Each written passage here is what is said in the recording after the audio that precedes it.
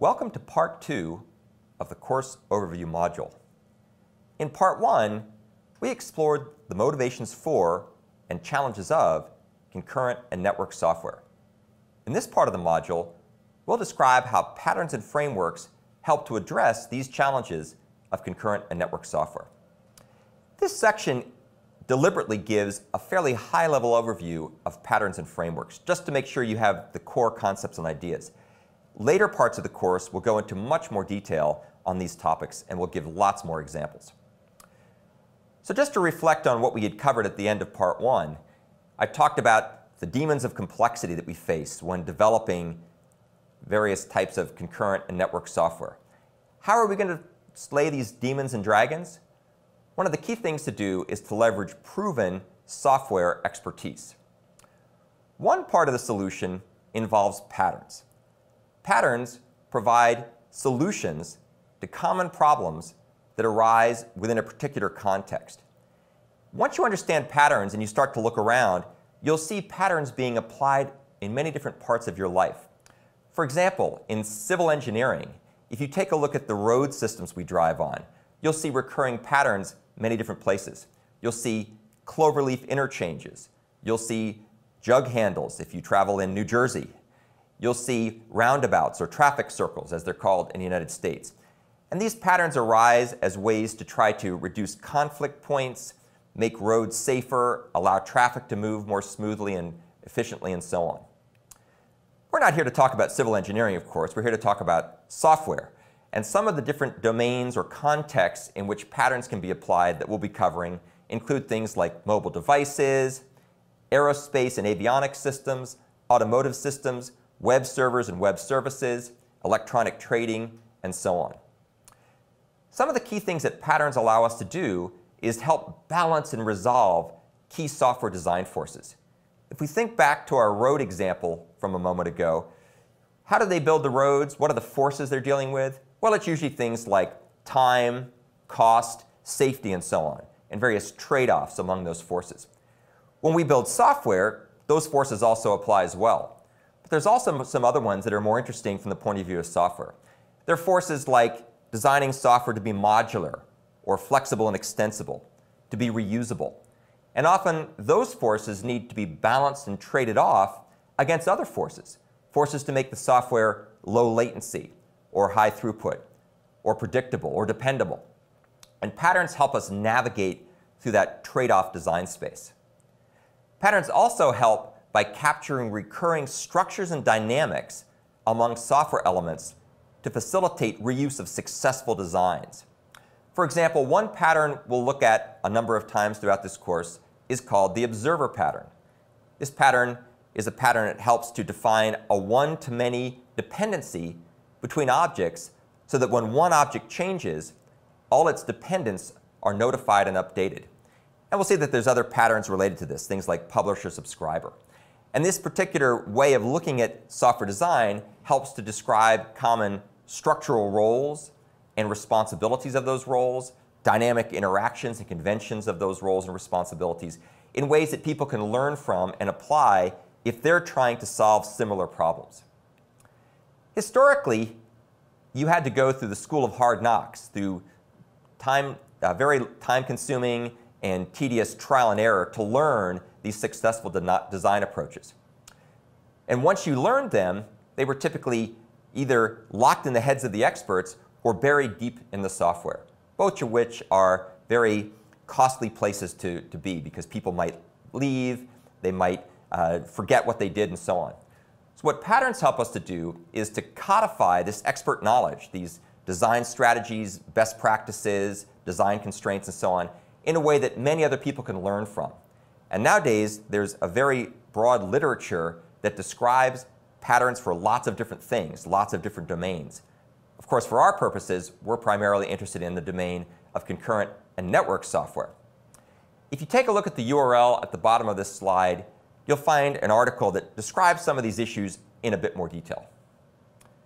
Another part of the solution to try to leverage proven design experience and expertise is something called frameworks. Frameworks are sets of integrated components that collaborate to provide a reusable architecture for a family of related applications. And we'll see that there's a number of interesting things that frameworks do in terms of how they are structured and how they behave. One of the key defining characteristics of a framework is that it provides so-called inversion of control.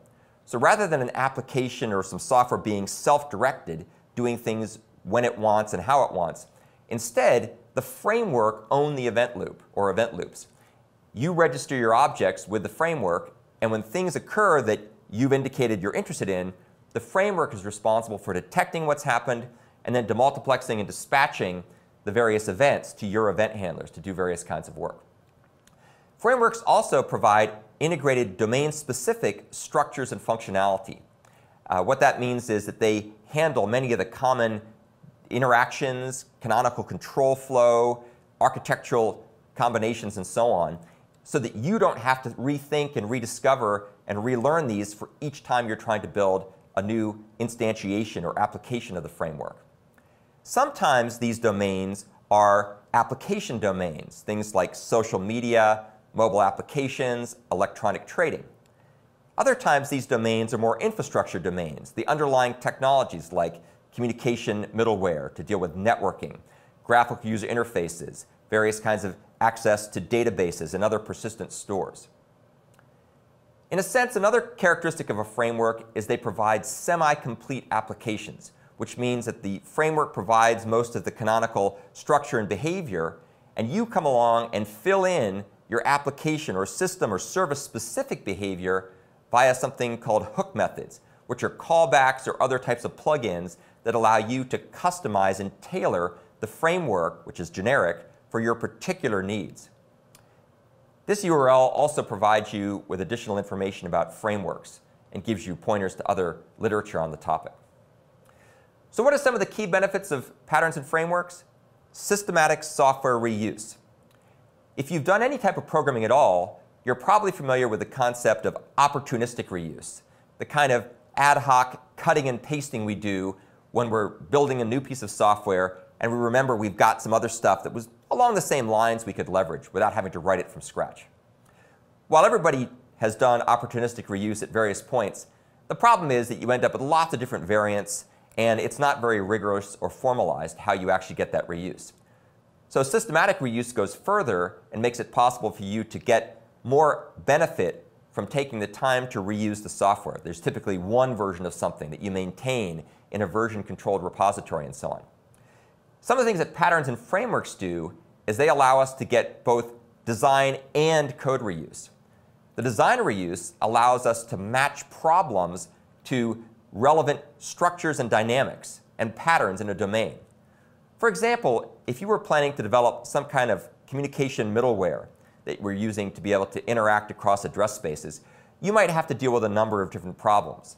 Things like portability, event handling, connection management, concurrency and synchronization and so on. And there's a range of patterns, wrapper facade, reactor, acceptor connector, half sync, half async, monitor object, and so on, that help to address those challenges. And that knowledge can make you a more effective designer. But there's more than just design to being an effective software professional. It's also important to be able to reuse the code because ultimately that's what ships, that's what sells. So frameworks allow us to be able to get reuse of detailed designs and the source code. It allows us to be able to reify or instantiate proven designs that work in particular domains for particular development environments, particular languages. The great thing about patterns and frameworks is that they allow us to avoid reinventing the wheel for many of the accidental and inherent complexities of concurrent and network software. So once you take the time to understand these design roles and responsibilities, once you understand and take the time to document and implement those designs in the form of frameworks, then you don't have to go back and continually rediscover and reinvent these solutions. You can reuse them, which is very, very helpful, saves a lot of time, saves a lot of costs, provides much better quality solutions in the long run. Here are some examples of systematic software reuse we'll be focusing on in this course. One of the things we'll focus on is Android, which is a pattern-oriented software stack for mobile applications and reusable services. And we'll talk a lot about Android. You'll see examples of Android applications that use patterns from a number of different perspectives. We'll also spend some time talking about the Adaptive Communication Environment, or ACE, which is a pattern-oriented toolkit that contains portable components and frameworks that are focused on the domains of concurrent and network software. We'll also talk about something called the ACE Orb, which is an implementation of real-time object request brokers using many of the frameworks and portable components in ACE. We'll also talk about JAWS, which is a pattern-oriented high-performance HTTP web server that uses many of the parts of ACE, the patterns, the frameworks, and so on, in order to be able to interact using web communication. Well, we select these particular environments for a number of reasons. They help to demonstrate patterns because they're intentionally developed to use a pattern-oriented approach, but also because they're available freely in open source form, which means you can not only understand these concepts at a distance as concepts, but you can also dive in deep, get your hands dirty, write code, look at the code, understand the roles and relationships of the software, see how the patterns express themselves in a whole variety of different ways in different programming languages. So to summarize, this course will show by example how patterns and frameworks can help do a number of things. One thing they can do is codify good software design and implementation practices. These are important because they help novices learn from experts who've taken the time to distill their experience and provide it in pattern form. Even experts can learn too. You may be an expert at networking, you may be an expert at concurrency, but you may not yet be an expert at reliable fault-tolerant systems or databases or user interfaces. And so patterns can help you learn new things to make your expertise broader, and they can also provide a way to deepen the expertise that you already have by learning nuances and alternatives and perspectives that you may not have understood through your previous experience. Patterns also give explicit and intuitive names for common design structure.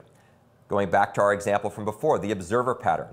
Once you understand this pattern, once you understand the notion of subjects and observers and these canonical interactions and dependencies and relationships that they have, when you communicate with your colleagues, you'll be much more expressive and much more concise at explaining exactly what you're thinking about your design. Without patterns, we'd have to talk about things with lots of low-level implementation details. We'd say stuff like, remember that design where we had a linked list, or maybe it was an array, and I think we had pointers to functions, or maybe they were object subclasses we called virtual functions. I don't quite remember. By the time you try to get all those things out to your colleagues, they will have gotten confused and missed the point. If you know the observer pattern, if they know the observer pattern, you can say, to address this particular design challenge, let's use an observer. And then you can have a discussion as to whether that's the appropriate design structure and behavior to apply to meet your needs. Patterns can also be effective to capture and preserve design and implementation knowledge. It's almost a cliche that people read software many more times than it's written. And oftentimes, we don't do a very good job of documenting the intent of our implementations. And therefore, when people go back to try to enhance, evolve, sustain the code, they have to spend a lot of time reverse engineering these interactions by reading source code, which is a very tedious and error-prone and costly thing to do. So by documenting your software designs in the form of patterns, it helps people much more rapidly understand not only what your software does, but why it does it the way it does. And patterns help to motivate the reasons behind that. We've used patterns and pattern languages, as we'll talk about later, for many different things in the software we've developed, and it's helped us be much more productive at much lower cost than would have been in the case if everybody had to go and understand the software anew and afresh each time they did anything with it. And lastly, patterns and frameworks help to facilitate restructuring and refactoring. Despite our best efforts and intentions, the world tends to change. Things evolve. New requirements come along. New platforms are introduced. New hardware, new constraints. In fact, one of the marks of success of a software project is that you have users who want it to do new and different things because they like what you have and would like you to add more. I learned those lessons very early on in my career. When I was first a professor, I was working with a company that was doing some medical imaging software, and they happened to choose the ACE environment because they were developing their software on a couple of different versions of Unix. And we wanted to be able to make it possible to use the patterns and components and frameworks within ACE to simplify their application and a higher level services design. Well, about 6 months into the project, they came and said, guess what? We just discovered that management has decided we're moving from Unix to Windows NT. And henceforth, we're going to have to do everything in Windows. Can you support that? Well, we didn't quite know a lot about Windows at that point, but we knew a lot about patterns and we knew a lot about frameworks. And it turned out, because we'd abstracted the software effectively and we documented the way in things which worked, it wasn't too hard for us to take ACE, port it to Windows, and then be able to take the bulk of their applications and services and port them unchanged from Unix to Windows NT, which was otherwise going to be a very, very costly and error-prone and tedious conversion process to make. So the lessons to be learned there is that patterns and frameworks help us adapt gracefully when the inevitable unexpected happens.